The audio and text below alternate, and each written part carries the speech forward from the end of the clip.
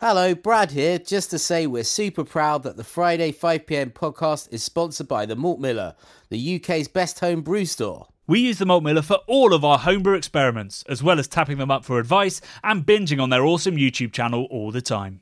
That's why whenever we release a homebrew video, we put a recipe kit live on the Malt Miller, so you can brew with the exact same amazing ingredients that we did. The same ingredients used by pro brewers. So alongside the Malt Miller's nitro-flushed hops, cold-stored yeast and milled-to-order malts, you can pick up recipe kits for our 5 Points Best Bitter, Russian River West Coast IPA, and now the fastest beer in the world, a hazy session IPA that goes from grain to glass in less than 48 hours. Sign up to their newsletter at tinyurl.com/Malt Miller to get 5% off your first order. With the Malt Miller's amazing customer service and Johnny's 48-hour recipe, you could order the ingredients on a Monday and be drinking the beer by the weekend. Speaking of which, it's Friday. It's 5pm. So enjoy this week's Friday 5pm podcast.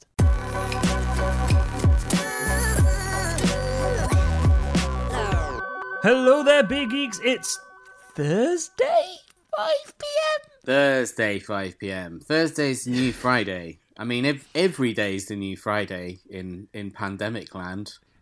And when you work in the craft beer industry. Great stuff. Yeah, but it is Thursday for once, Johnny, because over here in the UK we've got a bank holiday weekend.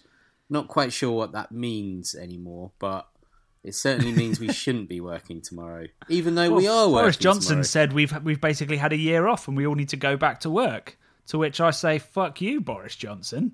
Boris, don't know what you've been doing for the last year, but I've been working. He's been shagging around, hasn't he, by all accounts? Yeah. And being a general dickhole. Straight into the politics there. So today is, it's Thursday. I think most Christian-leaning countries have tomorrow off for Good Friday. But we're going to have a great Friday because tomorrow is, of course, Siren Craft Brew's 8th birthday, and we're helping to host their digital celebrations of that, starting from 2pm. If you've bought the box or if you're one of our Patreons, you can join us. The link's in our Discord forum or obviously in the beer boxes that you've got. And we've got some amazing stuff lined up. We're cooking burgers with Melissa Cole. We're debating independence with some interesting people. We're doing a Q&A with Darren and special guests. Darren's the founder, and lots of other things. So we've got a great Friday coming up. It's kind of nuts. This is the second craft beer festival that we've hosted in under a week. Yeah, and we got another one next week. Yeah. So but I mean, it's literally been hasn't it been less than 7 days since we did 5 Points? Yeah, it has. Yeah, 6 days apart. It's back in silly festival season, like we had in the old world, pre that thing. Do tune in tomorrow if you can. It's April Fool's Day, Brad. Happy April Fools, Johnny. Happy April Fools. Brad and I were just talking before we started recording. Brad this morning sent me a image from Tiny Rebel, who claimed they'd teamed up with Heinz to make a spaghetti hoop beer. Now, firstly, I want to point out that it's getting increasingly hard to spot the April Fools because there's so much weird shit happening both in the world and in the brewing industry. So I was fooled for about a second. Bradley, how long until you realised it was an April Fool? Well, you see, I didn't even know it was April Fool's Day today. So I woke up a bit hazy and I saw it. I just saw the can of spaghetti oops. And I genuinely love Heinz spaghetti oops. Other brands are available, but are inferior. They're just, I don't think you can have much more fun on a fork than just sort of going along the plate and collecting up the spaghetti hoops one after the other on one of the prongs of a fork. Or if you're feeling spicy, doing that on one side, then maybe doing it on the other side, then maybe doing it in the middle. So you get like rings of hoops. You got fork skills, buddy. Yeah, well, I just, I've got some time on my hands when I'm eating spaghetti hoops just to have fun. I just think they're a very fun food. I've put them on the top of pizza before. Oh my God. That's kind of gross, but delicious. Is that instead of the tomato base, or as well as the tomato base? Just as well. Why not? Just bung them on. God. Get You're them a involved. monster. I don't say I haven't done it in the last 10, well, probably 15 years. But when I was a student, I would have done that. if we go back to your pizza philosophy, if you put spaghetti hoops on pizza, do you have spaghetti hoops on pizza, or do you just have pizza with spaghetti hoops? Where does it fit on the lasagna to pizza scale? That's a good question. I don't know if you did a layered lasagna that had a layer of spaghetti hoops, which is essentially they are pasta, so they're just another layer of lasagna. But in terms of pizza, it's just pizza, isn't it? Pizza is always just pizza. I'm glad we've cleared that up. Pizza is pizza, guys. You heard it here first. Right, so I'll forgive you a little bit for because you didn't realise it was April the 1st, but I think that's also a sign of how far brewing has gone, but also Tiny Rebel seem to only produce adjunct beer at this point. And while that's fun, it's a bit of a shame because Kutch and Cali are both great beers, and now you just never see them. And Club, I haven't Club in a long time, but I did used to enjoy that beer. I don't know whether it's any good anymore. I've kind of it's got lost in the noise. Basically, I haven't gone back for it. But yeah, so we've seen some other great April Fools. I saw Don Zoco, who amazing lager brewery in Hartlepool, and also a very funny man, Reese, who owns it. He did one, said Don Zoco's main focus is on customer service, and then did another tweet and just put April Fool.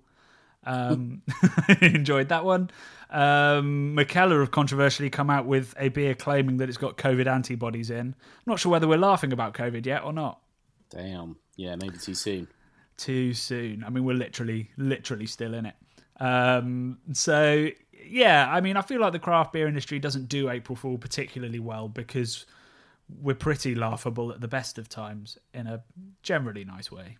Well, it's a lot of it, a lot of craft beer world takes itself very seriously. So it's nice to see a little bit of brevity and lightness and silliness around April Fools, I guess. That is true. We shouldn't be too curmudgeonly saying, "Oh no, this isn't funny. It's too close to the truth." Like maybe that's where the best comedy is, where it's almost truth. That's it. It hurts the most.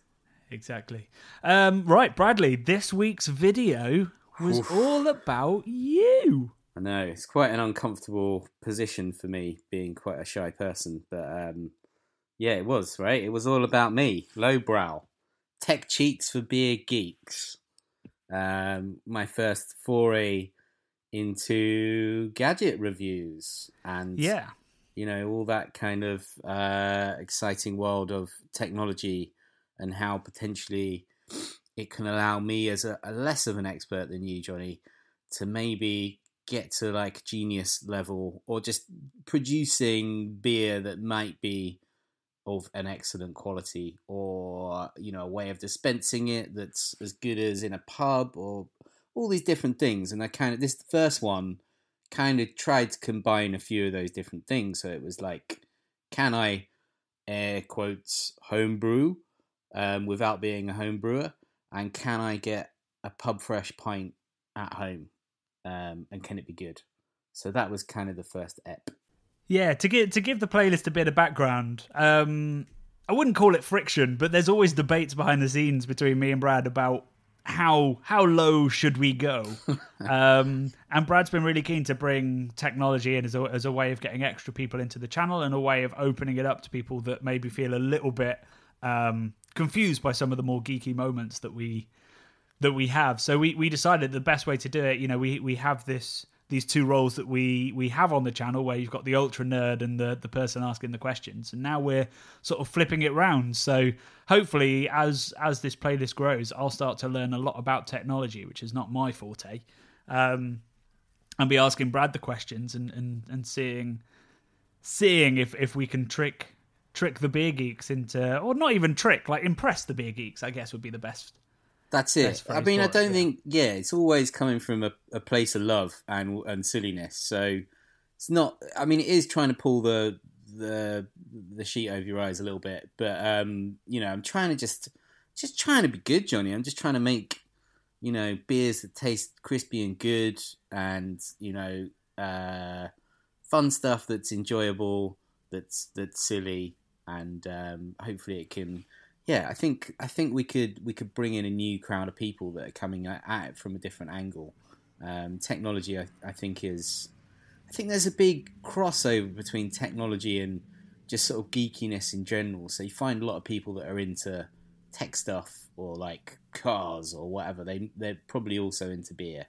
So, there's a good crossover there with, in the Venn diagram of the world of geeks. If we can bring in more people through tech and get them on the journey to sort of discovering good beer, I think more's the better. Yeah, and so my only concern about this playlist when we came up with it was we might alienate the people that we already had. They might not be into it. But Brad, the comments have been insane. Just endless positivity. People love this idea, yes, which is really reassuring. So we can bring people in and excite the people that we make all our content for. And I have to say, I think you did a great job of presenting it. Thanks, dude. A great job of explaining this whole new concept, and the comments totally agree. It's been nothing but love ever since. Yeah, super nice. I mean, to be fair, Johnny, you did all of the amazing edit on it as usual, and helped me sort of craft the story that I wanted to tell. So shout out to you as well, mate. And it's nice to know that people were enjoying my sort of presenting stylings, because I do get a bit nervous. I was never really going to be in front of the camera, so the whole this thing is true. Yeah, the first couple of episodes, you're like, I'll be part of the craft beer channel, but I'm not going in front of the camera. Yeah, because I know I seem quite boisterous, but I'm quite a shy person, and I don't like. I'm a bit like Garth from Wayne's World, where if the spotlight goes on him, he just all of a sudden like freaks out. That's me, basically. So it's a little bit of Dutch courage filming that. I think it came out well, and I'm excited to explore more gadgets. And I think from all the comments and stuff, we're going to get some really great ideas from all of you guys out there. So please send us in your ideas of what you'd like me to explore and review in terms of beer gadgetry, because basically I want to outsource it to everyone and get a consensus of what the coolest shit in the world is out there, and then cover it. Yeah, let's crowdsource this playlist. Speaking of which, should we dive into the comments? Definitely. Do you want to go first? Have you got yeah? something I mean, I got a lot of really positive comments that I feel would just make me blush if I read them out. But I like this one from Harry N5. He just said, "Love the title and a different point of access into beer. I'm just getting into it, so as much as I love the more technical, higher level content that you guys make, some lower level stuff is always welcome." And I guess that's kind of summed it up to a T what I was hoping for with lowbrow, and it's a different way of bringing in new people from a different angle that can hopefully get involved in it and get on this journey to enjoying great beer.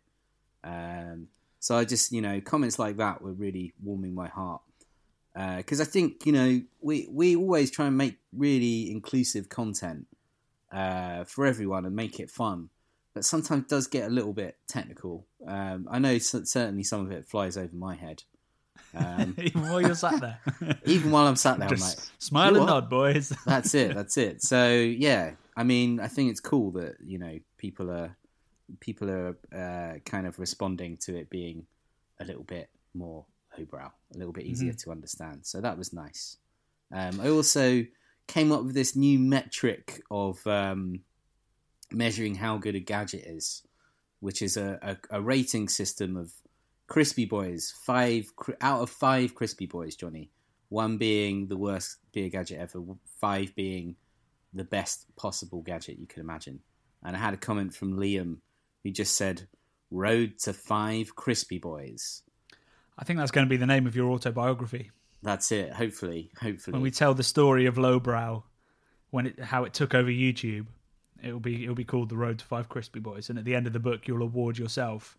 Or maybe I'll award you it, so it seems less predictable. I'll award you 5 Crispy Boys. Oh, that'd be lovely. Thank you. You're 5 Crispy Boys to me, Bradders. Thanks, man. You're 5 Crispy Boys to me, too. I quite like the idea of taking back the Crispy Boy name, because I think it could almost be banded around now as a sort of term of not hate, but like people who maybe dismissive, like, oh, they're fucking crispy boy dickheads or whatever. And I think no, crispy boys are enjoyable. We should all rejoice in a crispy boy in the summertime. So I wanted to take back that word of hate, maybe. When our Bud Light try to use it, we've got to take it back. We've got to own it before the big boys do. Absolutely. So I think we should be proud of crispy boys and the silliness of the idea of people that enjoy crispy boys. Absolutely. So yeah. In terms of the comments that I picked out, we got Christopher Martin, who said, "Solid show. Keen to see more of this. I try not to admit this as much as possible. But extract brewing was enjoyable. All grain. It's just 99% cleaning." And Chris is not wrong. There was how much cleaning was there involved? Because I wasn't there for that. Like, yeah, I mean, to was be the brewing honest, dock a bit tricky? No, none of it was tricky. You just put in the sort of cleansing granules, shook it up for 10 seconds, like click some stuff, unclick some stuff, let it run through the line, and then just rinse it out again. That was pretty much it. And then similar process at the end, except with like warm, bubbly water. Yeah, that is dead simple. Real simple, real simple. So, you couldn't really ask for it to be a lot simpler.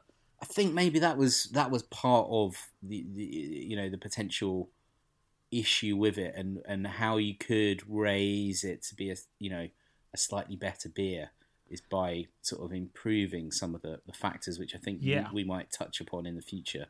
Yeah, well, that was the other comment I picked out, which is from Matt Searle, who said, "Nice one, boys. A cool follow-up would be to see you use your (brackets Johnny's) brewing knowledge to get the best from the system, perhaps allowing it to condition longer, a little warmer to clean up the diacetyl, or using some USO5 yeast instead, etc. I think a lot of these things are made to try and make convenience priorities. They're not trying to appeal to brewers, whereas sometimes I'm sure you could get much better results by just making a few minor tweaks to the process," which is definitely true. Diacetyl, that's created in all fermentations, and it's cleaned up by the yeast towards the end of fermentation. So, Brad was following the instructions to the letter. But if we'd have been able to sample it or something, we'd have known that there was diacetyl, and we could have raised the temperature. So basically what we might do a follow-up video, or we might just do some social stuff as we experiment, but definitely it seems like it needed more maturing time. It was also very hazy. Maybe it could do with a proper cold crash, not just going in the fridge, but going to a really cold temperature while still upright. So the stuff, it collects in the brewing dock, does it? All that gumph, Brad? I don't actually know that, Johnny. I can't say I really noticed. There wasn't a lot of gunk in the brewing dock when you took it off. There was a bit of gunk. There wasn't a lot of gunk. I was just more focused on the noise that it made when I sort of disconnected it with the pressure and just going I presume there would have been some yeast trouble in there, and maybe a bit more needed to settle out. And then the longer you condition it, probably the better, given the results that we had. But there's also other stuff we could do. I'm not going to spoil it, but there's ideas I have where we could take the lowbrow and make it highbrow and see, because that technology from the pinter is amazing. Yeah, definitely. And you could definitely use that as not a pro home brewer, but a keen home brewer as a secondary fermenter to get it fermenting naturally, and have a dispense unit, so like a mini keg basically. That has a tap attached. So we'll have a little play with that, and if we can come up with a cool video, we'll definitely do that. So thanks for the idea, Matt Searle, and a couple of other people said that as well. Time's getting on, but we've got a question this week. So if you do want to send in a question, we will play it live on the podcast, and we will answer it live on the podcast. And you just have to email craftbeerboys@gmail.com. You can either write the question or of course record it. That's more fun. But we've got a question from Hannibal. Hannibal, great name. Hey guys, hope you're doing well. My name's Hannibal, and I've brewed 3 beers so far. However, I've done that using sort of kits, I guess, sort of beginner homebrewing kits with the malt extract. I just wanted to know what your take was on that, whether you sort of look down on that as bogus, cheating, and not sort of truly in any way artisanal or interesting because you've almost essentially got a set of predetermined factors. Or if you would say that is a valid entrance into brewing for yourself and experimenting and sort of working out the mechanics of brewing beer. Anyway, long time fan, first time caller. Thanks for doing what you're doing and keep it up. So firstly, Hannibal, thank you for a very timely question. I mean, you couldn't get better if you tried, mate. This is excellent. Thank you so much. It was perfect. So I'd like to start by saying that there is, if you think that beer geeks are entitled and a bit mean and a bit cliquey, the homebrew scene is another step beyond. And that's why I think some people feel like extract brewing, doesn't get any respect or is pointless or is cheating or whatever. And in fact, on our Instagram post for this week's video, we got called a piece of shit by somebody for daring to do something that was extract brewed. So that's the level of ire that is cast towards the idea of extract brewing. Yeah, exactly, yeah. But there is nothing wrong with extract brewing. It's a step, right? It's a brilliant way to get into all grain. You learn so much about the process, about cleanliness, about fermentation temperature, about conditioning, about flavour, about off flavours. You'll learn all of that still with extract brewing. And you could just stop there. You could still make great beer with extract, if you don't want to get really geeky. But you'll also learn loads about all grain. Yeah, I don't get the hate for it, to be honest. I get why people might be snobby who are all grain. And then I can imagine if they were in a room with someone who said, "Oh, I'm a brewer," and they went, "Oh yeah, all right. How do you brew then?" "Oh well, I brew with extracts." I can imagine that just making an insatiable burning fire within the all grain brewer's soul if he had to be in like a sort of dinner party setting with this person, thinking they were in the same sort of league. But other than that, I think it's, like when you're learning a new language or something, you don't just jump straight in. You learn baby steps. This is extract brewing is a baby step and a sort of great introduction into a wonderful world of home brewing that, I think you don't necessarily always want to dive straight in, and it's an easy entry, which I don't think we should be hating against, because it's probably brought a lot of really amazing commercial brewers at this point would have started on all of that stuff. Exactly. They'd have all probably started with extract. The other thing to note is, like the pinter aside, because that was full extract, you just add the yeast, put it away. Yeah. Extract brewing, all that's really doing is meaning you don't have to necessarily do a mash. Although there's obviously partial mash as well, where you combine some grain with extract. So all you're really doing is skipping the mash. Now, obviously, the mash is pretty much the most vital bit of actual process in terms of making the wort. But there's still so much you can do and so much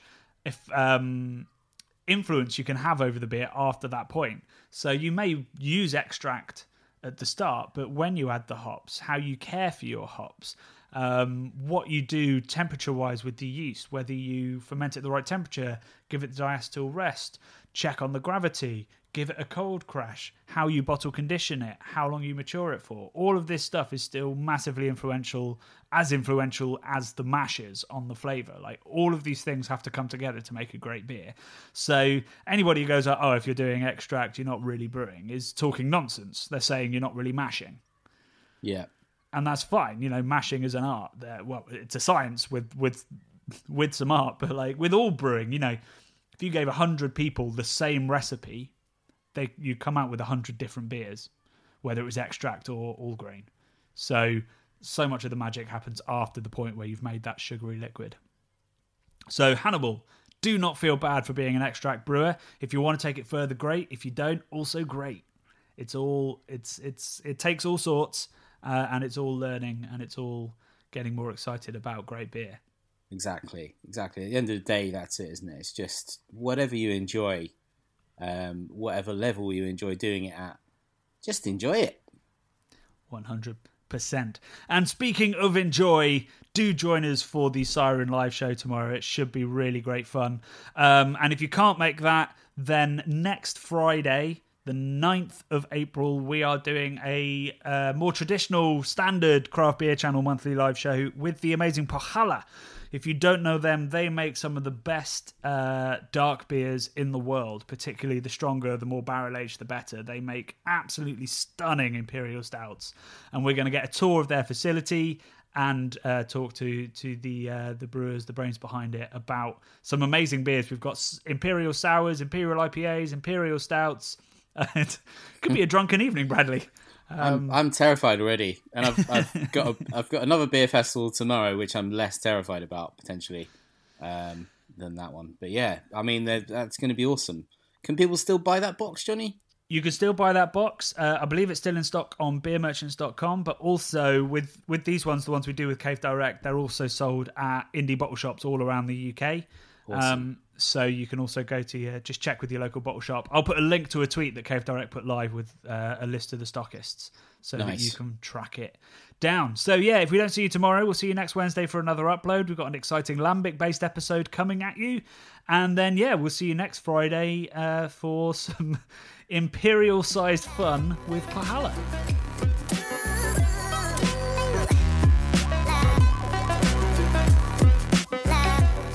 The Bubble Podcast is brought to you by the nerds behind YouTube's Craft Beer Channel. Head to youtube.com/the Craft Beer Channel to watch this week's video and over 400 more exciting episodes.